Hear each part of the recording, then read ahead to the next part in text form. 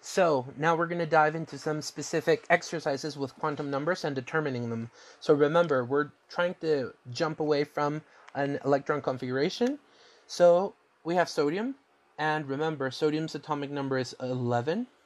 So that means that in its neutral form, because it has no charge up here, it has also 11 electrons.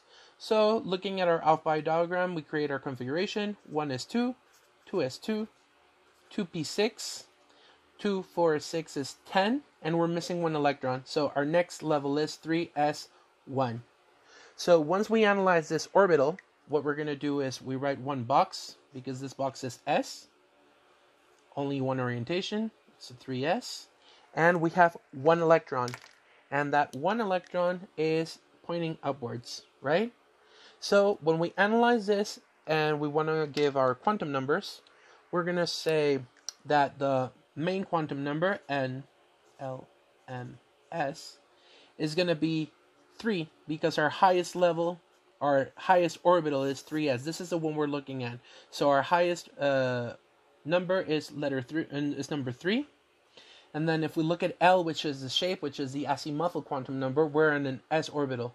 And remember, S is 0, P is 1, D is 2, and F is 3, right?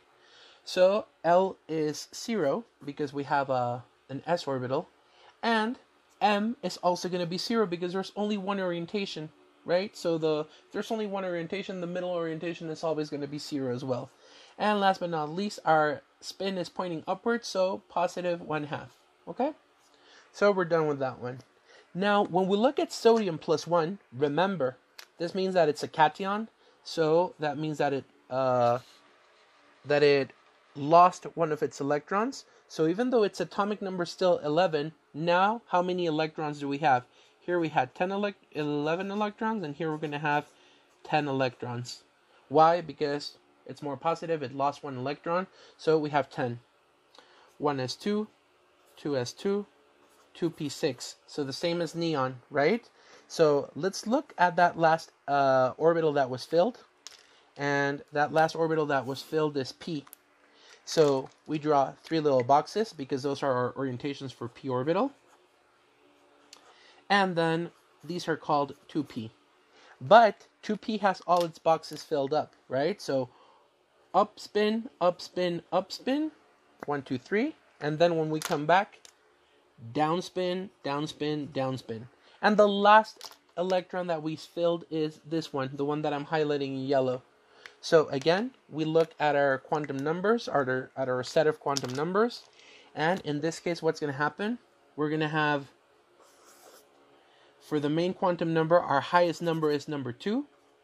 Then we're in a p orbital. P corresponds to what?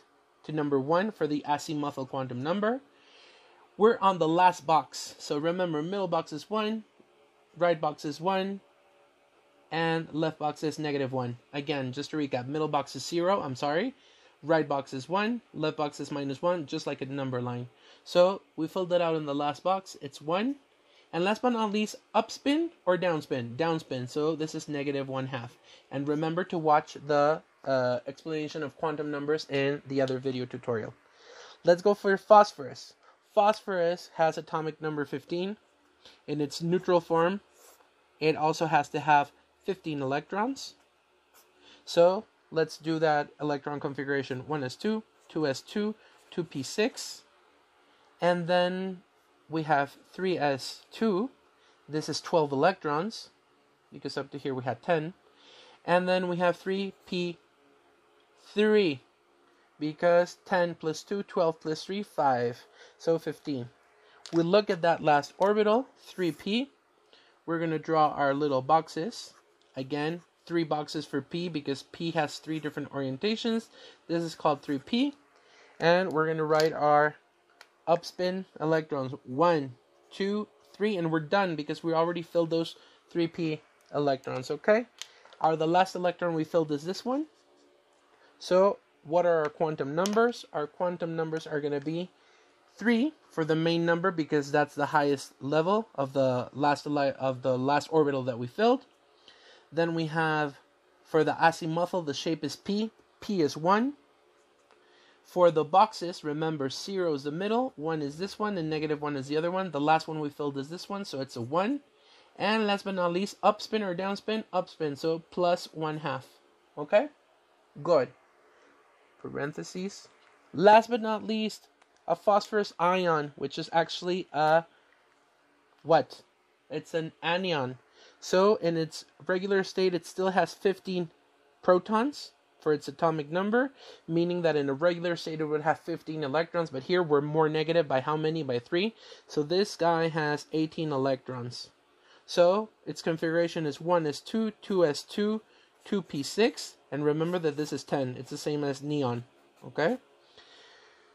And then 3s2, 12, and we're missing 6 because we want 18, right? So 3p6. So very similar to the exercise that we just did up here. We draw our 3 boxes. We're still in 3p. We're talking about a different atom, however. And then we draw our upspins.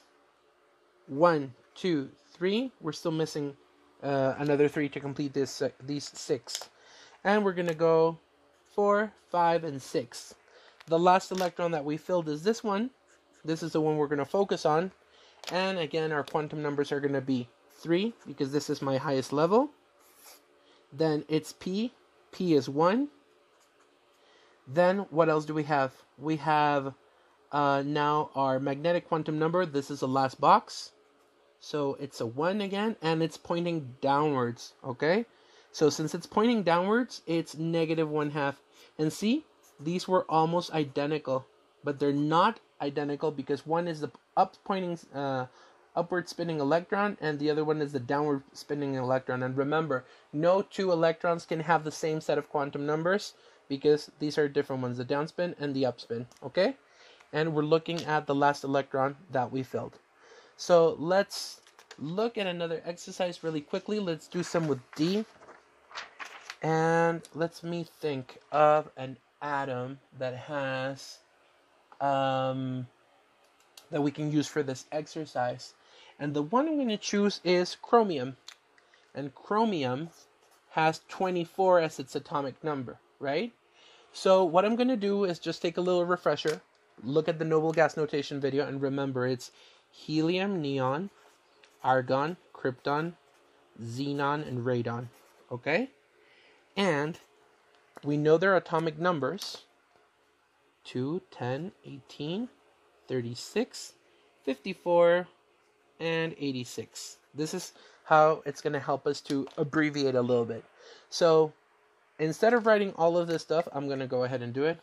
1s2, 2s2, 2p6, 3s2, 3p6. And what comes after 3p6? It's 4s2. And this is 23d4. Okay? Remember, we can abbreviate all of this because this is helium up to this one. With this one, it's neon. With all of this, it's argon. So that's the highest we could go, right? So we can abbreviate this again as argon with its 18 electrons. And then we have 4s2, 3d4.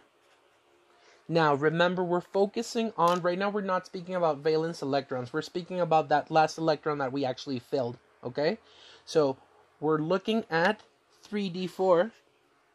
And for 3d4, we're going to draw our little diagram again. And remember, D has 5 orientations. Watch the quantum number video. 5 orientations, so I'm going to draw 5 boxes, okay? And this set of 5 boxes is called 3D. And we're going to fill our electrons in order, starting left to right. Up spin, up spin, up spin, up spin, and we're done. 4 electrons. So now when we look at the set of quantum numbers, we're analyzing this orbital. Main quantum number is the same as the coefficient, okay? So we're looking at this one, 3. Then azimuthal quantum number is the same as, remember, S is 0, P is 1, D is 2, F is 3. So D means that we're in number 2. Then next is the orientation. So in other words, what box are we on? So what box are we on? The middle box is 0, 1, 2, -1, -2.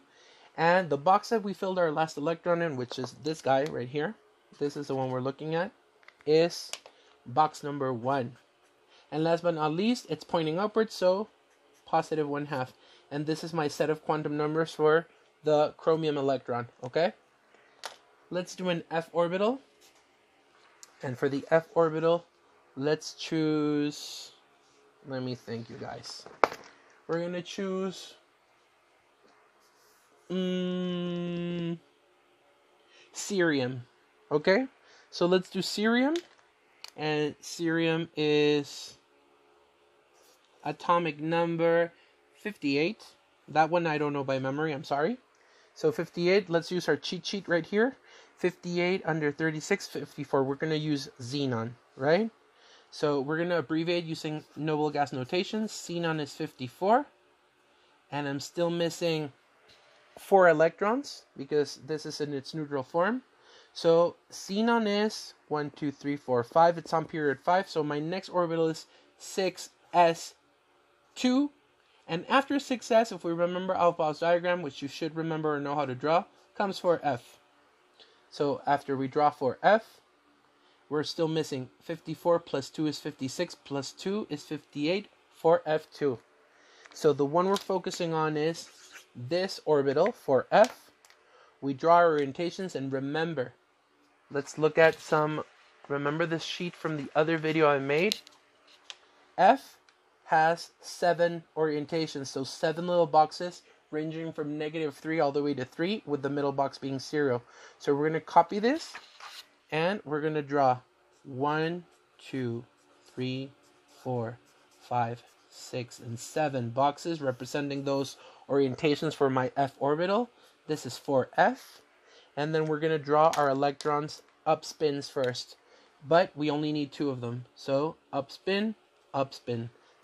This is the last electron that we filled. So when we look and we want to make our set of quantum numbers, we're going to go ahead and write, remember, N, M, N, L, M, S. Sorry for that mistake. Oh, did I make that same mistake over here? I hope not. Anyways, no, I didn't. So, N, L, M, S. Our N is the same as this one, as the number of our orbital, which is 4. L is the shape, and remember, SPDF 0, 1, 2, 3. So this is number 3.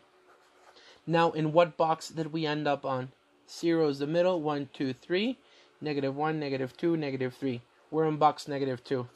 And last but not least, up or down? Up is plus 1/2, and down is minus 1/2. So, plus 1/2. So I hope with these exercises it's a little bit more clear what you guys have to do, and if you have questions, write a comment.